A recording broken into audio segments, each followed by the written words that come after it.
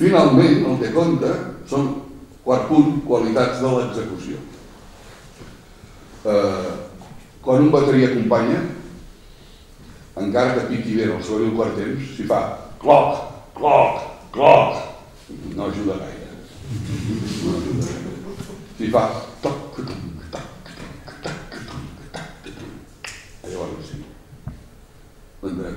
I a la mateixa manera que fa el bateria, que ha de percutir amb una certa agilitat, amb una certa flexibilitat, dintre de la regularitat del tempo que et dic al principi, de la mateixa manera que la bateria ha de donar-hi una certa agilitat, una certa flexibilitat, els altres músics, quan toquen, fan sonar el seu instrument, ho han de fer també reproduint aquesta mateixa flexibilitat o aquesta mateixa agilitat.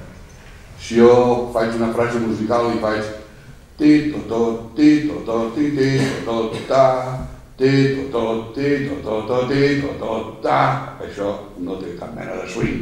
Ja pot el bateria estar picant. El que he de fer, o que ha de fer el músic de jazz, per injectar el gen de swing en la seva música, és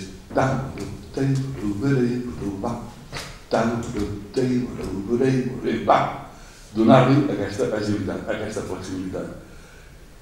Donar-li dinamisme, però evitant també de no crear, mirant d'evitar de crear un ritme crispat. Molta de la música rítmica que se sent avui a les discoteques o la música rock és tunga, tunga, tunga, tunga, tunga. Vas robant, vas crispant. És una més.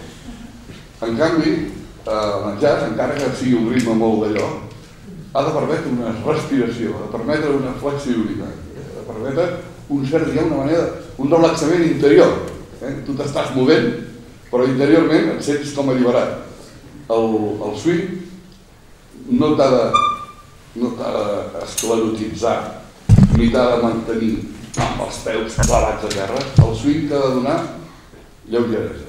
El swing t'ha de donar aquesta sensació que tots a vegades potser heu somiat, és que voleu. El swing té aquesta cosa, té aquesta qualitat